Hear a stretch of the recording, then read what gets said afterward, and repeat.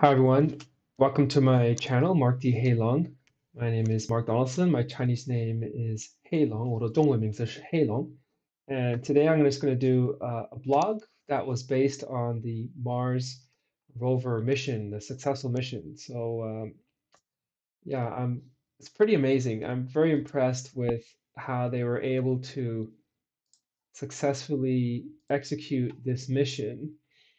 So I'm just going to show you some pictures, a panoramic picture. And from past Mars missions to this one, there are noticeable differences. One of the big differences is the quality of the images that are coming back from of course, the 20 megapixel cameras that are being used on the rover, the Mars Lunar Rover Perseverance. And I'm just fascinated at the surface, the equipment, the mechanics, the resolution, and we got this information pretty much within 24 to 48 hours upon landing. So we're able to uh, digest a vast amounts more quantities of data coming from the surface of Mars than in previous missions. And I'm pretty certain that if we keep doing this, it's only going to get better. So just beautiful pictures, absolutely incredible to look at the surface of another planet that is just unbelievable, absolutely incredible. So I guess I was trying to think of a name or topic for this video, and I thought I wrote down, what is the real superpower of achieving difficult things? Well, I've come to learn that it starts with a process. And the process is the scientific method. Everybody's probably learned it in elementary school, especially in high school, in say your biology class or chemistry class, and you learn the steps of the scientific method. The scientific method is probably one of the most um, powerful processes you can ever learn in your life in order to understand the natural world around you and um, to exploit it for what you see, for what's the resources, energy, all kinds of things related to not only physical world, to people, psychology, and so on. So today I'm going to show you the website. I'm going to zoom in here. And this website is Lumen Learning, and it covers a scientific method based on psychology. So it's pretty much the same. So the scientific method, it says here, was first outlined by Sir Francis Bacon in 1561 to 1626 to provide logical, rational problem solving across many scientific fields. So the basic steps are make an observation that describes a problem, something you have to see, the problem has to exist for you to observe it. Two, create a hypothesis. Three, test that hypothesis, typically in the form of some kind of make a prediction. And then four, draw a conclusion and then refine the hypothesis if your hypothesis or prediction is not accurate or what you assumed it to be. So it's based on the principles of verifiability, predictability, falsifiability, and fairness. So the application, so it says the application of the scientific theory to psychology took the discipline from a form of philosophy to a form of science. So many PhDs or doctoral thesis is really based around philosophy. Like you'll get a doctorate of philosophy in AI or artificial intelligence. It's not a complete area of study. Learning never ends, but you'll come to see a lot of what is covered in AI is based on philosophy, not really concrete evidence-based science. So, so critical thinking, of course, is a key component of the scientific method. Without critical thinking, you can't use logic to come to any kind of conclusion based on the scientific method. And that's an extremely essential part of how we're able to do difficult things. And this is why having an education or getting education is important, but a specific type of education is even more important. And I'm going to explain what that is very soon.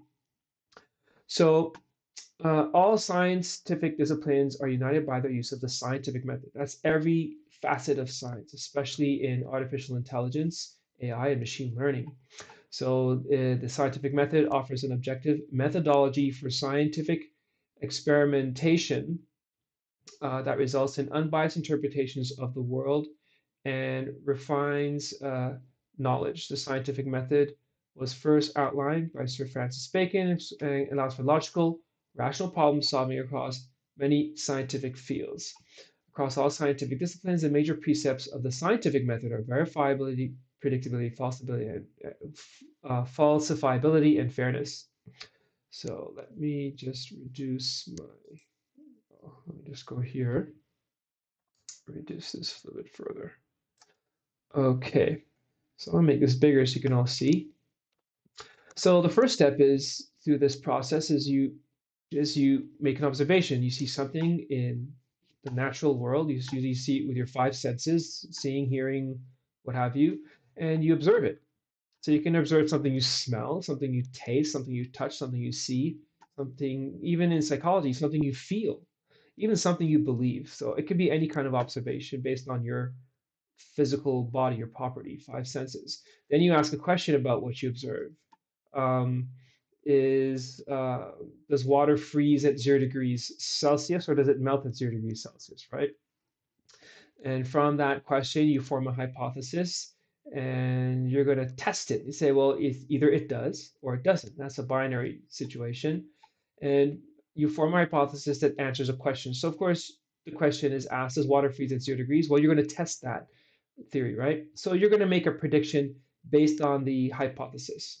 So, especially with machine learning, we try to make predictions all the time about different properties, and often that those properties are driven by data and the analysis of data, the collection of it, and then the analysis of it. We see an observation based on what the data shows us, and then we use it to make predictions in the real world. But in this case, I'm talking about physical properties. So then we do an experiment to test the prediction. So in this case, we want to do an experiment that says, does water freeze at 0 degrees Celsius?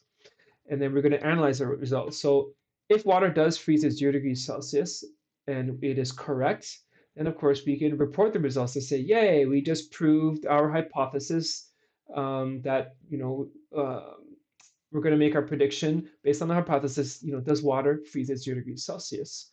And it's a yes or no, so we verify the results. Now, if it was false and we realized that it didn't freeze at 0 degrees Celsius water, then we would go back and we try it again. This time we do it at 0 minus 0.5 degrees, or maybe we go to 0.5 degrees and observe the results and see what happened. So it is an iterative process. So the scientific method essentially is a process for gathering data and processing information. It provides well-defined steps to standardize how scientific knowledge is gathered through a logical, rational problem-solving method. And this is a great representation of the scientific method. Here's another flowchart of the scientific question, asking a question, do background research.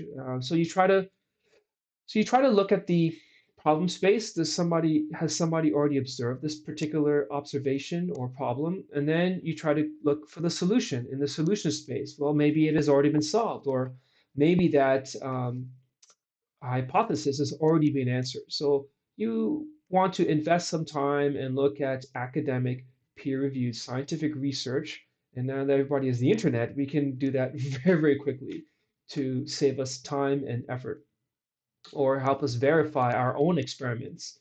So we construct a hypothesis out of that, the research. Then we're going to test it with an experiment and we determine whether it works or not. And if it doesn't work, we just keep going through iterations. So we troubleshoot, check all steps, we try to verify the setup and the experiment, and then we try to observe it and see if we're getting the expected result or the prediction that we want. So of course, at the end of it, we analyze data and draw conclusions. This is more of a data-driven uh, experimentation process, and do the results align with the hypothesis, and then we communicate it, and then are the results partially or not at all aligned with the hypothesis, and then we repeat the process. This would be very good process for machine learning, data analysis, and AI. So, so basically, to break it down, making an observation is you can't study what you don't know is there. In other words, it's hard to study something that doesn't exist or hasn't revealed itself to you, right? So people who are generally curious will find these things, or they'll use some kind of form of randomness or curiosity to try things that maybe they haven't done before. And that's a very important part of the process. Sometimes you'll try something and it doesn't work. So basically, the scientific method is to fail a lot, to fail very, very often, and keep going through that iterative process until you succeed, you get some success. Then once you have an observation, then you ask a question. So why is that particular thing the way it is, right?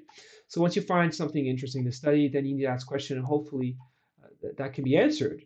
So it could be a question about anything that you observe. And then, of course, you're going to do your background research is to see if you can find the answer to your question you need to know. And then need to know what potential answers are. Sometimes you may find partial questions, and sometimes you may find partial answers. But it is up to you then to use some of those bits and pieces of information to create it or build an experiment so you can get a complete answer. Is this going to work or not? Then the next part is after you do your background research is to form a hypothesis, is what you think the answer to your question is. Of course, forming a hypothesis means that you have to have some amount of cognitive intellectual capacity in order to formulate a hypothesis to say, well, based on what I know or based on what I researched in the background research, I expect my experiment to produce such and such a result. And you write down maybe one result down, or you may see three kind of conditions that you're going to test and see if one of those are true or not. And once you write down the test cases that you want to do, then you're going to conduct an experiment. Sometimes, so the experiment is basically how do you find an answer to your hypothesis? Of course, you conduct the experiment. So designing a good experiment is a whole industry that some scientists spend their whole career working on. Believe it or not, research scientists are those people. That's all they do is they do experiments in labs every day, 365 days a year if they could. But in some instances, especially with technology, we can run many iterations in a shorter period of time to draw rapid conclusions. And once you draw your rapid conclusions or come up to your conclusions, then you analyze the results and you come up with a conclusion. It either works or it doesn't. It's either proves your hypothesis or it dispels your hypothesis entirely. It's like, oh, okay, that doesn't hold true. It's not going to work. And then once you draw a logical, rational, reasonable conclusion based on your experiment and the results you achieved, then you're going to report your results to a community or a body of professionals, like usually publish in a journal. You write a scientific research paper. It has a particular format and is constructed in a way that is able to easily communicate your hypothesis and your entire experiment, including the results on what you found. So let's see here. So how do we get here? How do we produce the kinds of people that become scientists? How do we produce curious people? How do we nurture and inspire people to be curious, especially in children, young boys, young girls, and even in adults? I think curiosity should never end. Something I've discovered in my research is the Trivium Method. And the Trivium Method is probably one of it goes very far back, way back into ancient times, way back into the Roman era and far beyond that. And the classic trivium model is based on three principles. And it does go a lot further than this, but I'm just going to cover it at a high level. So it covers grammar, logic, and rhetoric. Those are the three core principles that any human being on the planet can use in order to conduct an experiment, to produce a hypothesis based on some kind of observation of your five senses, conduct an experiment, and then come to a conclusion based on the experiment you conducted and the results. So here, for example, it covers elementary children at a younger age. They are adept at memorization, so they learn songs, rhymes, and recite facts with relative ease.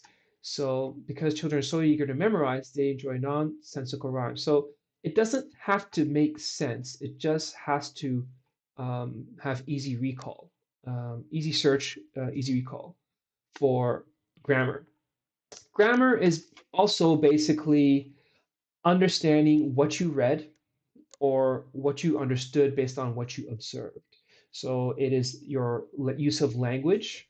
Are you able to read something and comprehend what you read? Was it clear to you? Did you understand exactly what all the conditions were? That's the very first step. And the second step is logic. So it's really logic is being able to think for yourself, is to use, um, so here it says, think independently and often develop a propensity for argument. So it teaches people to think and analyze critically and to argue well by arranging facts into organized statements and arguments. So this is really the sort of the organization, the cognitive organization of all the grammar that you acquired, and then you can put it in a systematic way that you can make a complete argument. In other words, your argument has a beginning, a middle, and an end, and your argument is either for or against that which you are arguing against, right? Or arguing with. So it takes practice. It is an iterative process, but logic, not everybody I've come to find develops this skill in the same way, in the same type of domains. Um, and then of course, the last is rhetoric. So rhetoric is the art of communicating well. So here it says, once a student has obtained knowledge of the facts using grammar and developed the skills necessary to arrange those facts into organized arguments, which is logic, then the student develops a skill of effectively communicating those arguments to others through the use of rhetoric. So for example, a classic example of rhetoric is doing sales. So in sales, you formulate grammar and you may have some sales scripts that you use. And of course, you may face objections. You may have a particular sales goal, and you will use a logical argument with your customer or client in order to help them achieve their goal. So that way you can help yourself or your business achieve your goal. It is a mutually beneficial conclusion where you achieve a win-win. And then the last part is by delivering your message for selling, you're basically using rhetoric. You're using the utterance of rhetoric or words or logic and reason to sell a product or service. And that would basically be the use of rhetoric. So advertising, pitching is a form of the use of rhetoric to do that. So here's a really great website called triviumeducation.com. And this website goes much, much deeper into the actual trivium method. So, of course, grammar, one, formal logic, two, and classical rhetoric. So the grammar pertains to let me just zoom in a little bit more here. So grammar pertains to the questions who, what, where, and when, and logic pertains to the why.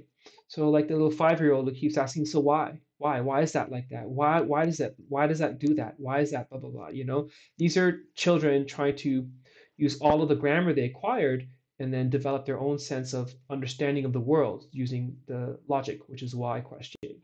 Then if after that they use rhetoric is the how, and you see kids will enter this, especially children will enter this stage where they start to explain things to you, like this is how that works, or this is not only why something works, but how it does something. And it's really, really, it's a cute stage to see kids start doing that. So here's a really great Webster's Dictionary excerpt about I guess this is more about, let's see here. This is about the Trivium Method. So here it states, the liberal arts, the higher arts, which among the Romans only free men were permitted to pursue, were in the Middle Ages these 7 branches of learning: grammar, logic, rhetoric, arithmetic, geometry, music, and astronomy. So, in modern times, the liberal arts included the sciences, philosophy, history, and so on, which compose the courses of academical or collegiate education, hence degrees in the arts, master and bachelor of arts, and so on. So, basically, for what I know, in private school, this is what they teach children. You have to have a really good start. Now, it's never too late to learn the Trivium Method. Anybody can learn it at any age, but the younger you learn it is the more adept you'll be at navigating the world around you, understanding it, and being able to have the world benefit you and vice versa. You'll be of tremendous value to someone by investing in this type of understanding or education using grammar, logic, and rhetoric in order to master the world around you, pretty much, including people and other many domains. So yeah, I just wanted to talk about that, and that basically covers the what is it the power of the real superpower of doing and achieving very difficult things at a very high level. This is what I've come to learn many years ago about knowledge and education, and why it's really important to set children up from a very early age to get a really good education. It is extremely important to set them up for learning in an institution that promotes the trivia method because they will have all of the core foundational framework in order to navigate the world around them and to continue learning, also self-learning, learning on their own, exploring the world around them, maintaining their curiosity, and also to be better contributors to themselves and to their peers and to society as a general. And this really goes for like healthy, mentally capable people. Um, and So yeah, so it kind of has those kind of constraints, of course. But yeah, so I hope you enjoyed that blog and or vlog, and I look forward to turning out another one. Thank you.